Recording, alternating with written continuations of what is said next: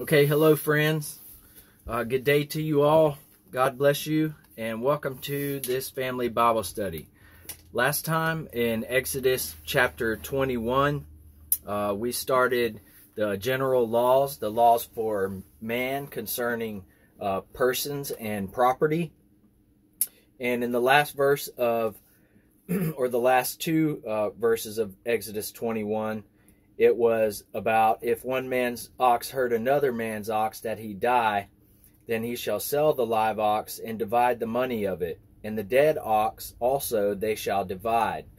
36 was, or if it be known that the ox hath used to push in the time past, or he had a history of fighting or killing other animals in the time past, and his owner hath not kept him in, he shall surely pay ox for ox, and the dead shall be his own. So with chapter 22 of Exodus, we're going to continue in these general laws concerning persons and property. So with the word of wisdom from our Father in Yeshua's precious name, we're going to get right into it. The book of Exodus, chapter 22, verse 1, and it reads, If a man shall steal an ox or a sheep and kill it or sell it, he shall restore 5 oxen for an ox and 4 sheep for a sheep. Pretty self-explanatory. If he steals an ox, sells it or kills it, he's got to restore 5 oxen for that one ox that he stole. And if it's a sheep, 4 sheep for the sheep. Verse 2. If a thief be found breaking up or breaking in, and be smitten that he die, there shall no blood be shed for him. Or excuse me, wait a minute. Yeah, that's right. Sorry, I thought I had a double page going on.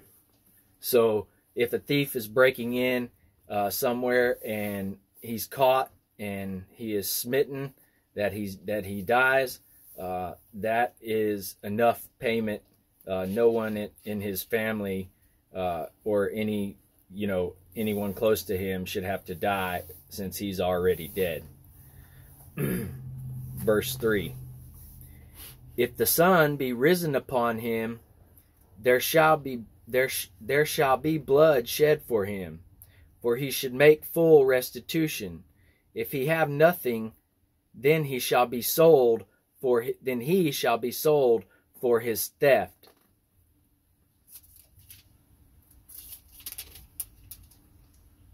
So what this means is, if the sun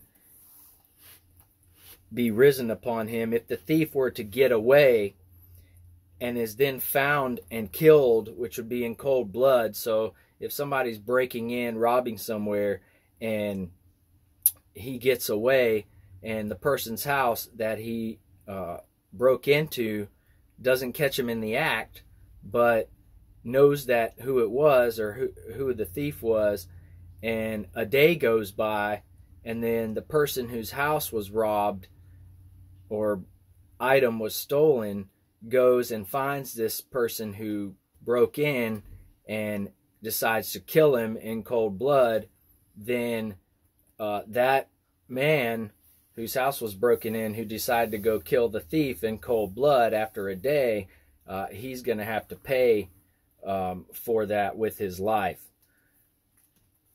And then if he have nothing, then he shall be sold for his theft. Okay, so if the thief doesn't have anything to restore the value of the item that he stole, he himself should be sold to pay the value of the item that was stolen. Verse 4.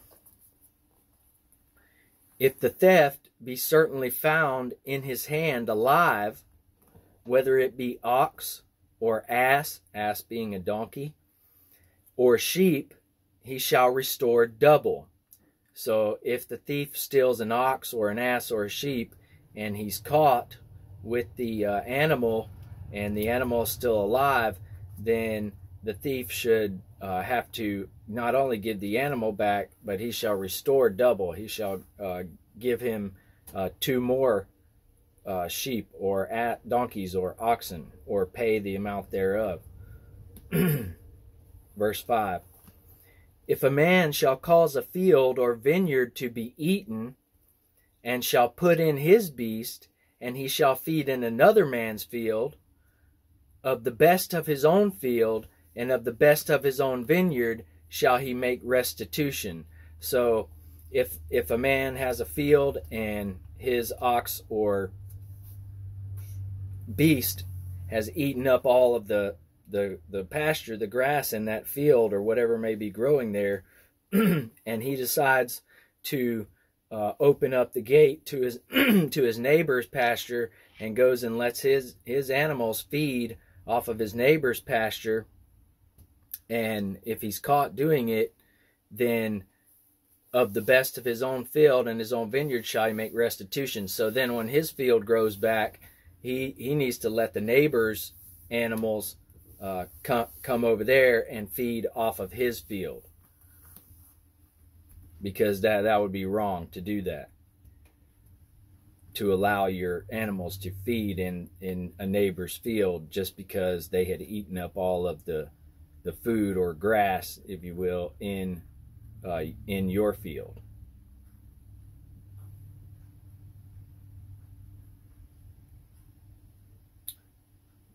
Verse 6. If fire break out and catch in thorns, so that the stacks of corn or the standing corn or the field be consumed therewith, he that kindled the fire shall surely make restitution. So whoever had lit the fire and didn't take proper care of it and let it get out of control, he needs to be the one to pay the restitution. Verse 7. If a man shall deliver unto his neighbor money or stuff to keep, and it be stolen out of the man's house, if the thief be found, let him pay double. Verse 8. If the thief be not found, then the master of the house shall be brought unto the judges, to see whether he have put his hand unto his neighbor's goods. So if a man asks his neighbor to hold some money for him or some of his things, and then it's stolen out of that person's house that he asked to hold it, if the thief is not found, so say that you ask your neighbor to hold something and something gets stolen of yours while they were holding it for you, and they claim that it was stolen, but there's no proof because there's no thief that was caught, then this matter would be taken unto the judges to decide.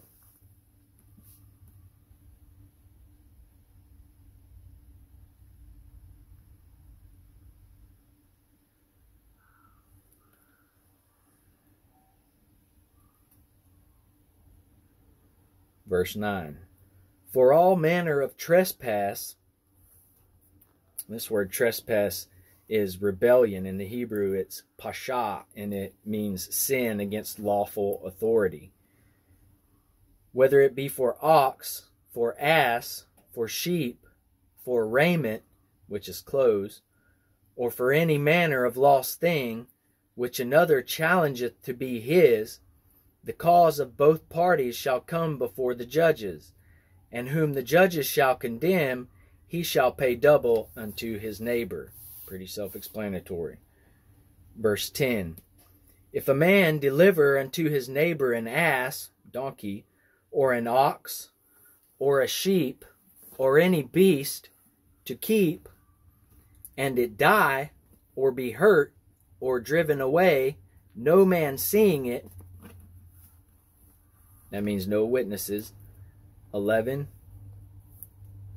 Then shall an oath of the Lord Yahweh be between them both, that he hath not put his hand unto his neighbor's goods, and the owner of it shall accept thereof, and he shall not make it good. So they need, they pretty much swear to each other that he had not put his hand into his neighbor's good. And if this is from a Christian brother or Christian sister, you just need to take their word for it before the Lord God and accept it, and not cause them to make it good or replace the beast. Verse 12, and if it be stolen from him, he shall make restitution unto the owner thereof. 13, if it be torn in pieces, then let him bring it for witness, and he shall not make good that which was torn. So whatever item it is, or livestock, you need to show the evidence that, hey, this is what happened to it, and then it won't have to repay for that because it was an accident. Verse 14, and if a man borrow aught, which means anything, of his neighbor, and it be hurt or die, the owner thereof being not with it, he shall surely make it good. 15, but if the owner thereof be with it, he shall not make it good. If it be an hired thing, it came for his hire. So if the owner is with it and witnesses it, or if you paid to hire, or if you paid for this thing, it's an hired thing, and just because something happened to it, the only restitution that would be the original pay that you paid to hire the animal or pay for whatever item this is.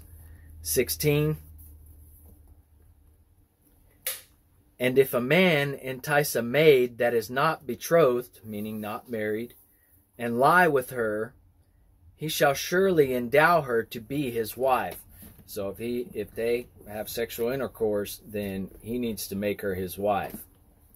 17, if her father utterly refuse to give her unto him, he shall pay money according to the dowry of virgins.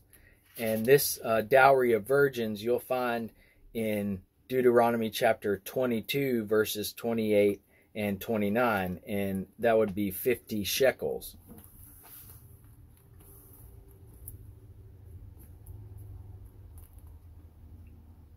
(18) Thou shalt not suffer a witch to live, or permit a witch to live. And this word witch or spiritist in the Hebrew, in your Strong's Concordance in the Hebrew dictionary, it's word number 3784, and it's kosaf, and it means to whisper a spell, i.e. to enchant or practice magic. So this is a witch, magician, or a sorcerer. Basically self-explanatory. Thou shalt not suffer a witch, magician, or sorcerer to live. 19. Whosoever lieth with a beast shall surely be put to death. And this is talking about bestiality, or when humans have some sort of sexual intercourse or perversion with an animal. And if you don't think it happens, you'd be thinking wrong, because it does happen. It is absolutely disgusting and perverted, but in this world it does happen.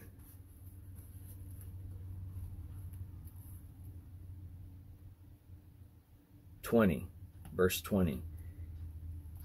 He that sacrificeth unto any god, lowercase g, save unto the Lord only, Yahweh only, he shall utterly be destroyed. That's pretty self-explanatory as well. And beloved, there is no God besides our Heavenly Father, Yahweh. And, you know, you can be under the illusion, many people are under the illusion, and they do make sacrifices to things that they whittle out of earthly elements or natural products like wood and stone, and they'll get out there and worship these things of wood or stone that are not even alive, instead of worshiping our Heavenly Father, Yahweh, and He does not appreciate it, nor does He like it at all. So just don't do it. You'd only be fooling yourself and pissing the Lord, our Heavenly Father, off real good. And you just don't want to kindle His anger like that. But if you don't do that, then you don't have anything to worry about. He's not angry at you. 21. Thou shalt neither vex a stranger or a sojourner, nor oppress him, for ye were strangers in the land of Egypt. And they were strangers in the land of Egypt in captivity for almost 400 years, or approximately 400 years, and treated absolutely terribly by Pharaoh and the taskmasters. So God's reminding them, don't forget about how that you were a stranger in the land of Egypt and how you were treated. So you don't need to vex a stranger nor oppress him.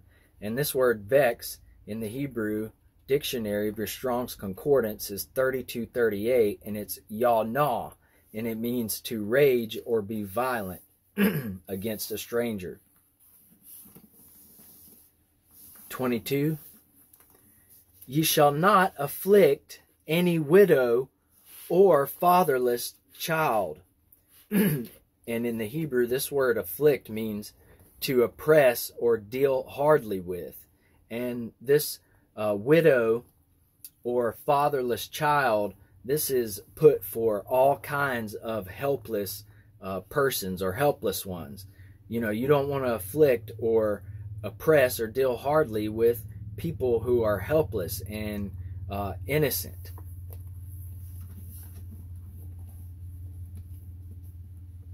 I mean, that like you said, a fatherless child. I was going to say that includes a child, but there it is, or any child, in my opinion. But especially a widow or a fatherless child, because they don't have anyone to defend them, provide any defense for them. And you'd have to be a pretty sick individual to want to do anything to a helpless one anyways. I know you're not like that, but believe me, there's people out there that are. God's got it all in the book. He's keeping real good score. And that's something that you really need to remember. He is keeping it all in the book. And so you want your page clean, and you want blessings written on your page in the book of life. And not only your name you want written in the book of life, but you want blessings and good works by your name. And how do you have that come Judgment Day? How do you make that happen? Well, first, you've got to repent for your sins and believe on the Lord Jesus Christ as our Lord and Savior, and believe that He died on the cross and rose again the third day. And then after that, you've got to stay in good standing by continued repentance. And that's that beauty that we have in Christianity, is that ability to repent for our sins. And as long as we mean it, of course you can't con God because He even knows what you're thinking. As long as you mean it, then those sins are wiped away. That page is clean. And if you've got good works and have studied God's Word, you've got a page full of blessings coming on Judgment Day. There'll be a lot that won't, but there certainly will be ones that will. You can be one of those that will. It's up to you.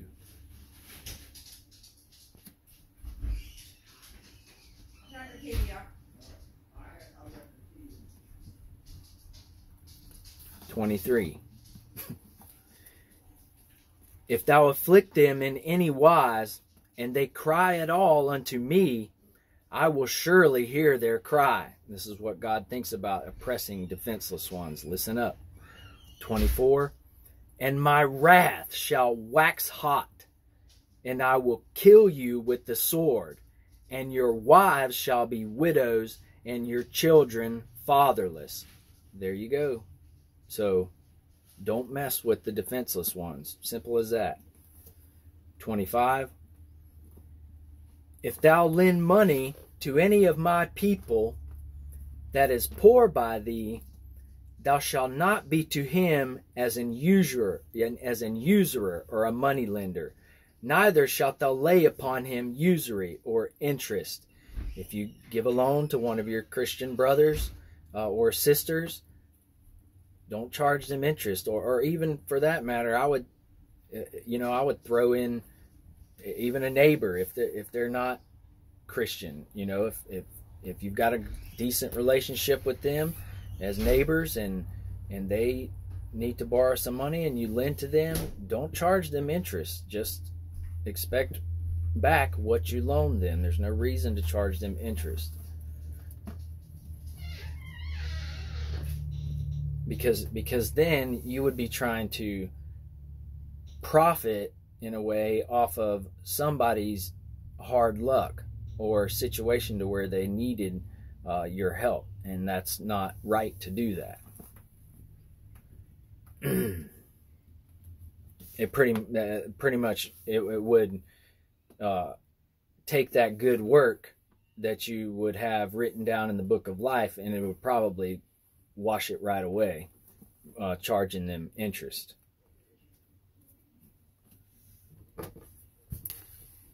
(26) If thou take at all thy neighbor's raiment to pledge, his covering, his mantle, thou shalt deliver it unto him by that the sun goeth down.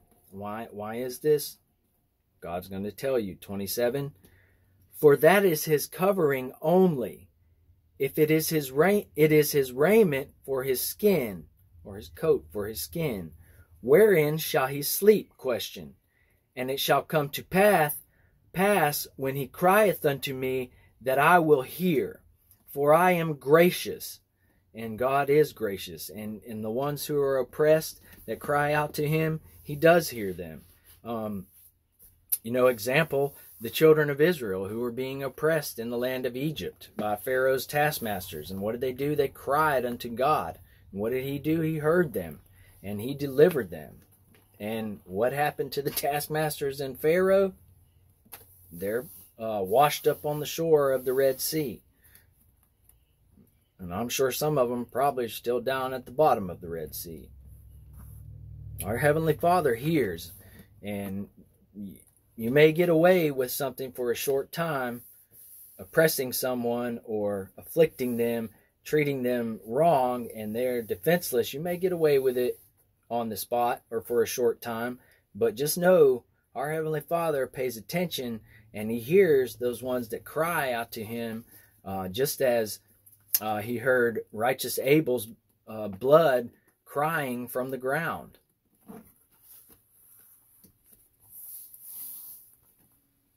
And so God's gonna take care of those that can't take care of themselves, and you do not want to be in the way of God's wrath when he's coming after someone who has oppressed one of his little ones that is helpless.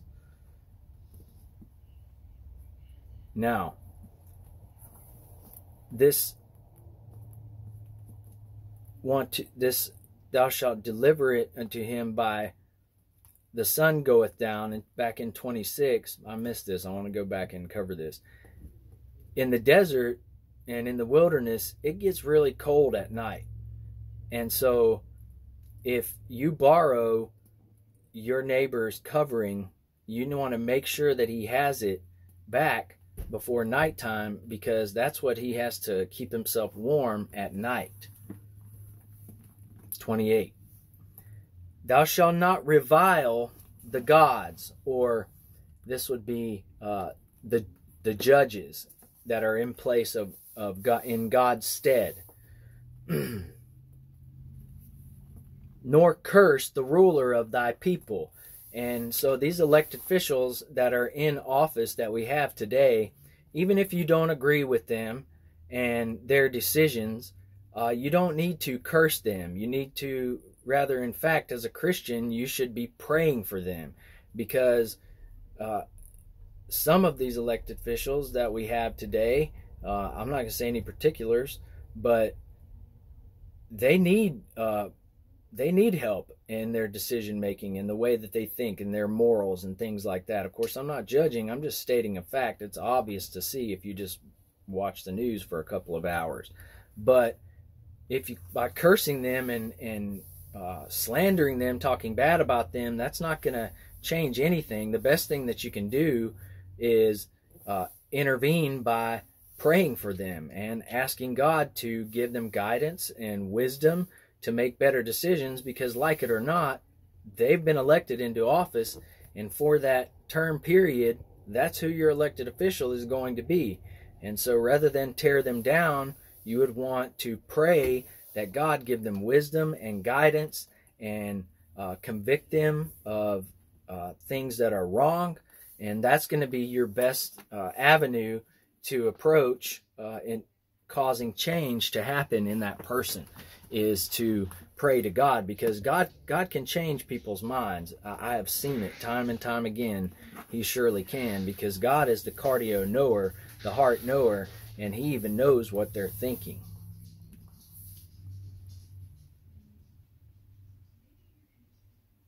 "29.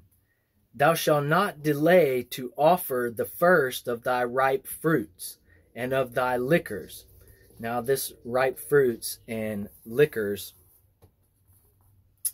this means thy corn and thy wine and thy oil.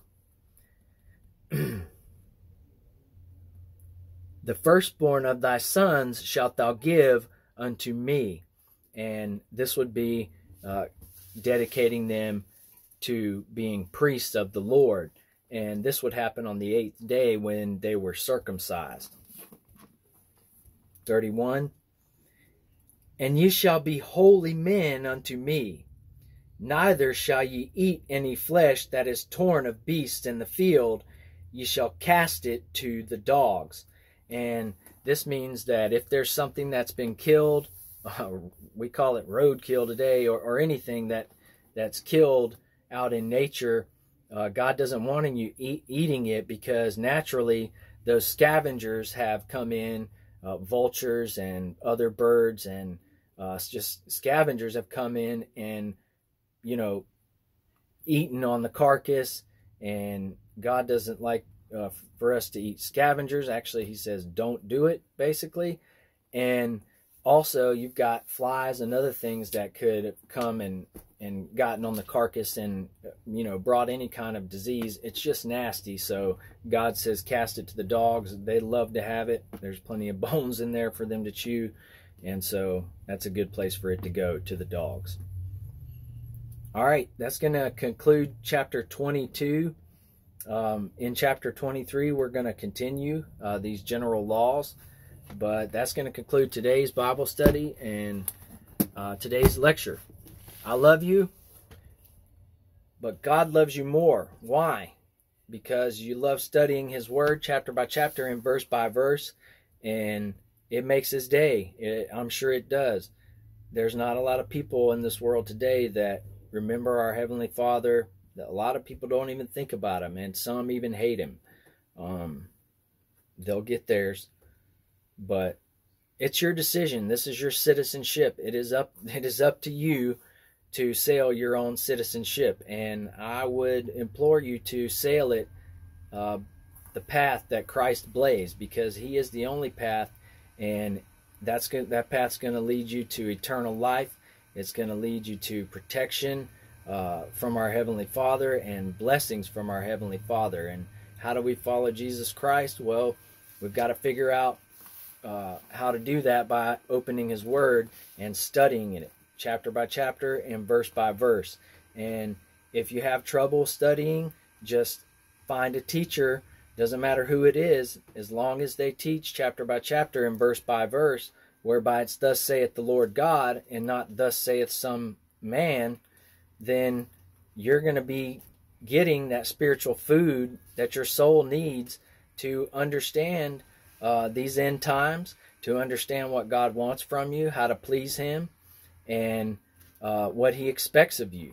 And it's amazing. Every question that I've ever had in my entire life, I've been able to find answers for in this book. And God's Word is pregnant. It grows as the times grow, and it comes to pass exactly as it's written. Just believe that. And so don't be deceived. Don't be caught up in these end times whenever Satan shows up with his fallen angels at the sixth trump, working miracles and pretending to be Christ. And that's how God's going to test His children. He's going to allow Satan to come down here for 5 months with his fallen angels in supernatural spiritual bodies and play little Jesus boy. Are you ready for that? You better get ready for it, because it's coming, my friends. It's right over the hill. And so watch, watchmen, watch. Don't be deceived. The true Christ comes at the 7th trump. Satan comes at the 6th trump, pretending to be God. And believe me, Satan is the most wise and beautiful angel that God ever created. And so he knows the scripture better than any of us. And he's even wiser than Daniel.